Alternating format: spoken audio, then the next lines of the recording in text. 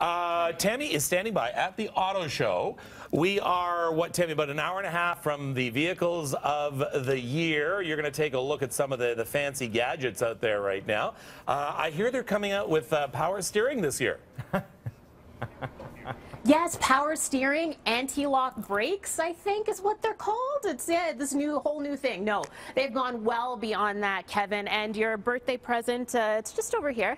One of these X6s. Maybe we're here at BMW right now at the Canadian International Auto Show, the day before it officially opens, and we wanted to give you a little sneak peek into some of the technology that they are bringing forth when it comes to the latest in vehicles. You don't have to be driving a Ferrari to get this amazing technology. You can be here at BMW, and you can actually take a look at what I did yesterday. If you have a problem parking, look at this. How about it's almost like a full-size remote control car. So we actually went out yesterday to the parking lot here, and there is a key, a special key on this BMW that will actually allow you to squeeze your car into a smaller spot without having to be inside at all. You can just actually have that happen. And also, hey, you don't like to reverse park into a spot?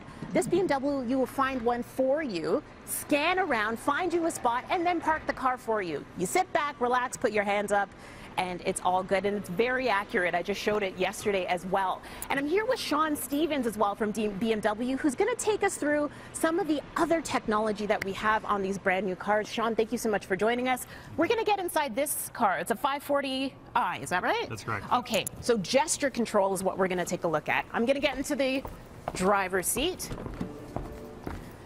and it's beautiful. It smells like new car, Sean.